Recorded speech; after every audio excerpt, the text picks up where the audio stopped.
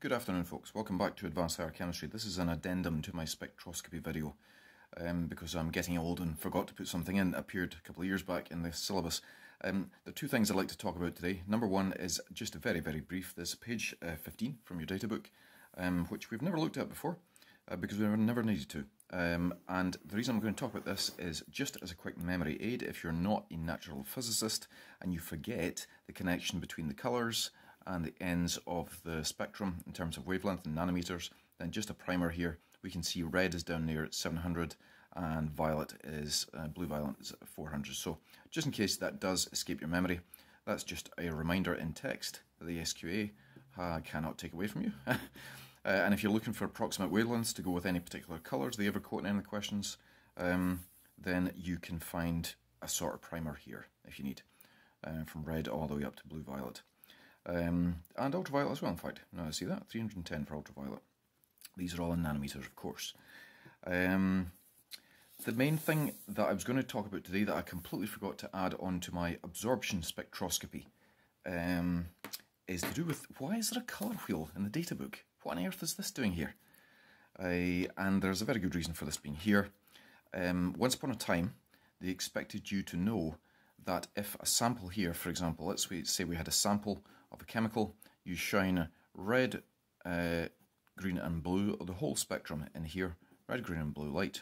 One of these is absorbed. For example, let's say the blue is absorbed, so it doesn't make it through, whereas the green and the red make it through. Then you were expected to know what colour you would observe here. They have turned this into a Love Island version of itself, and instead now ask you questions. That's what the function of this colour wheel is, so you can magically know the answer to this. So I'm saying that blue light is being absorbed by the sample, red and green make it through. So if we have a look at this, we find blue. This is the colour that's being absorbed, and if you look across at the other side of the colour wheel, you find yellow. That is the colour you will see coming out the far end. So that's the purpose of this colour wheel, folks. It might sound a bit harsh, me calling it the Love Island version, but in reality you can probably work out the brighter amongst you. This is not a switch. It doesn't just absorb the blue or not absorb the blue. There's different intensities of blue that sneak through here. So this is not quite as simple as the SQA would have you believe. There's a shocker, but that's the way they want you to work it now for these questions. So absorption spectroscopy, how are you supposed to know what colour you will see? And the answer is use this colour wheel.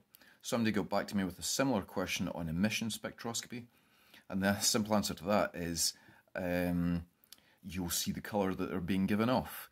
Another student asked me to clarify the difference between emission and absorption. How do you know which is happening with a particular sample? Which is a good question.